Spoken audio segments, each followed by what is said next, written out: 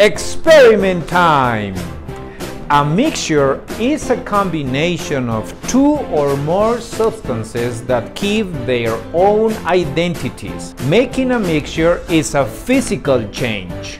A solution is a mixture that has the same composition throughout.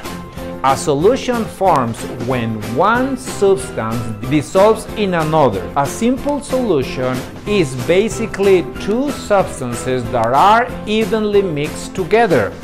One of them is called a solute and the other one is called the solvent. A solute is the substance to be dissolved. The solvent is the one doing the dissolving. For this experiment, you will need some candy-coated chocolate, some raisins, some dry cranberries, some nuts, a lemon, some sugar, a glass of water, a container, and a spoon.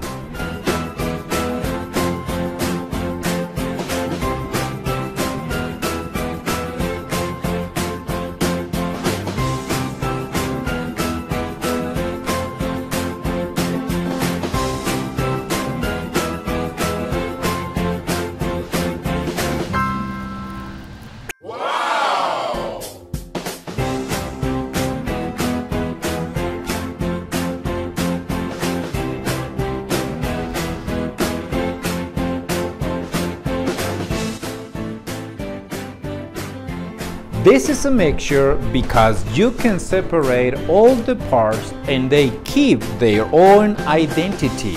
This is a solution. Look, the water, the sugar and the lemon dissolved.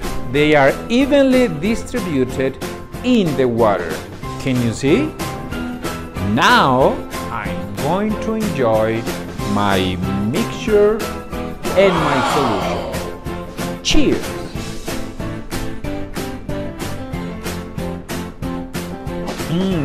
Can you do it?